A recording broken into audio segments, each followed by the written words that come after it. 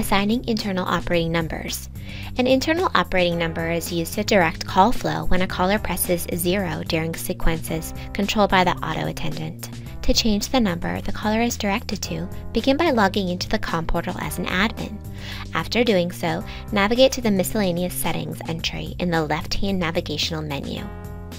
Once there, click the Other Settings tab and then locate the Internal Operating Number section. Simply erase the number that is already in the field with the number you'd like to use instead. After doing so, click the Apply button to finalize your changes.